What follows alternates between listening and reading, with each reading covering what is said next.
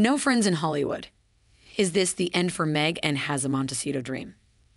Harry and Meghan are reportedly being shunned by Hollywood celebrities, which has once again ignited debates on their diminishing status. They left the comfort of the United Kingdom to carve out a new life under the glitz and glamour of Hollywood, hoping to gain the acceptance and adulation they thought they deserved. However, insiders suggest their desperate attempts to climb the celebrity ladder have been rather unfruitful.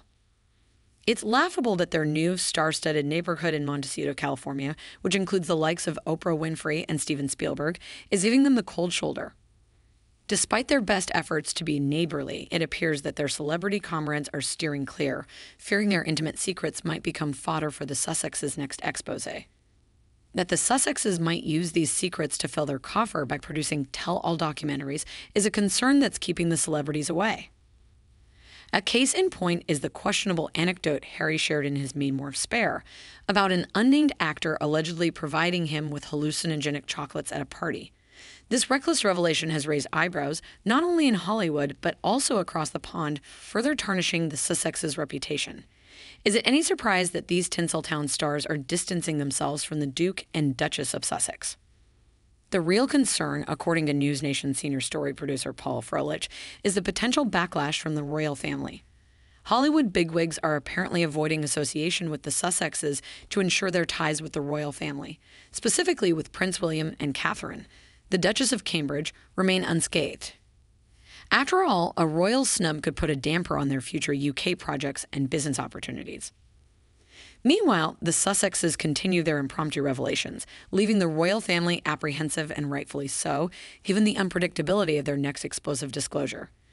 It's ironic how the Duke and Duchess of Sussex, who left their royal duties behind to seek a peaceful life, have found themselves in a constant state of turmoil. The humiliation continues for the pair, with their Spotify deal falling through, leading to the cancellation of their highly anticipated Independence Day party. It's a public relations nightmare, the likes of which the Sussexes seem to bring upon themselves time and again.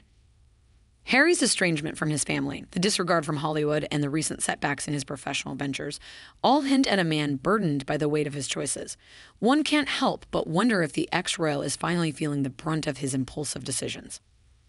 The truth is, while the Duke and Duchess bask in the media spotlight they so eagerly sought, they seem to have lost the respect and credibility they once held. The royal family, while hopeful for Harry's return, is understandably wary of the chaos that the Sussexes bring. In their bid for independence and freedom, Harry and Meghan have sadly only found alienation and disapproval.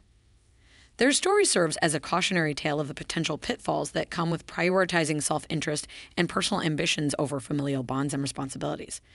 It's a tragic irony that those who desperately sought acceptance are now facing universal disdain.